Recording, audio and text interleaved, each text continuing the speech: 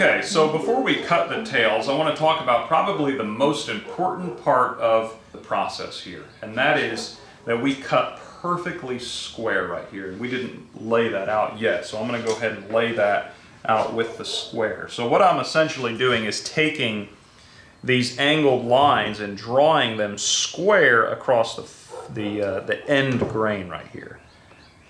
And this is absolute key to a tight fitting joint. You've got to have, these lines have got to be perfectly square right across here.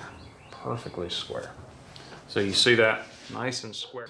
Cutting these angles does tend to be somewhat of a challenge, a little bit awkward to hold the saw and position your body and such, but it's something you kind of just have to get used to.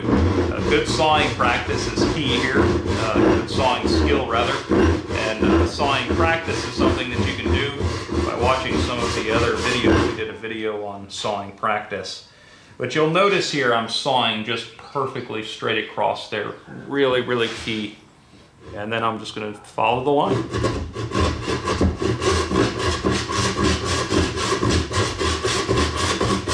One thing I probably should note here is that I am on the waist side of the line. Again, we'll note that this is the waist, this is the waist. Obviously in the middle there is the waist.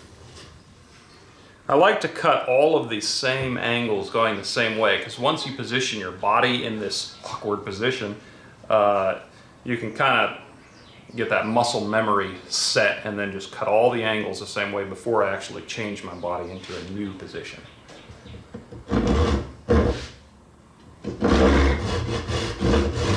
So perfectly square. I'm concentrating on being perfectly square first, and then I'll go ahead and do the angles.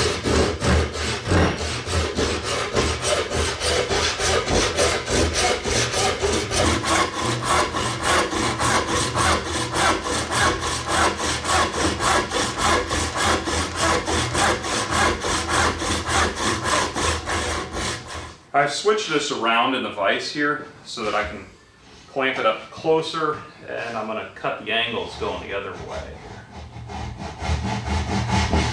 Now, one thing I want to talk about is the trick for cutting these needlepoint dovetails is to set the saw right in the same curve that we use to cut the angle the other way. So you see here we cut the angle coming down like this. Now all I've got to do is set the saw in that curve and just start the angle going the other way, and that creates the needlepoint dovetail. I'm using a tenon saw here as opposed to a dovetail saw, and the reason for that is I need a little bit heavier saw for doing this thicker material, as well as this hard maple.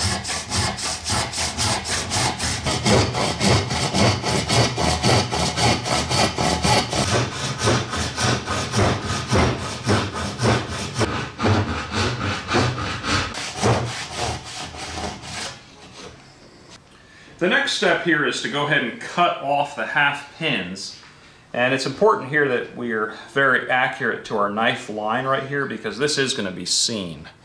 So again, as I do with all of my cross grain cuts, we will make a knife wall there.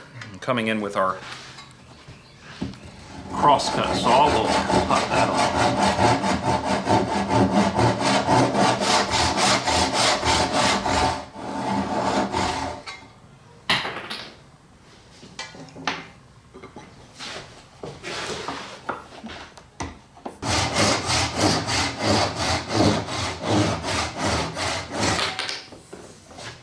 Next step here is to remove the waste here, and I like to use a coping saw to remove just above the line, and then we'll chisel it. So let's get the coping saw and we'll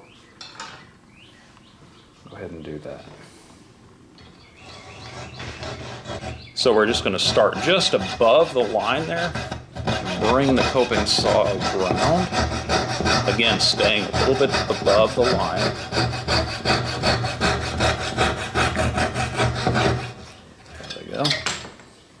And the same thing on the Hound's Tooth part. Being that I've cut just a little bit above the line, I want to remove the waste with a chisel here. And I'm just going to come a little bit above that line there and just kind of remove some of that waste before I set the chisel right in the line.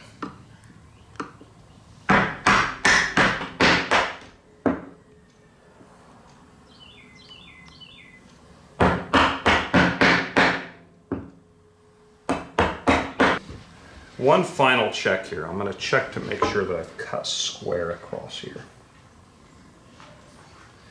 And what I'm looking for is I'm making sure that no light is coming through. That looks pretty good. This is really key here.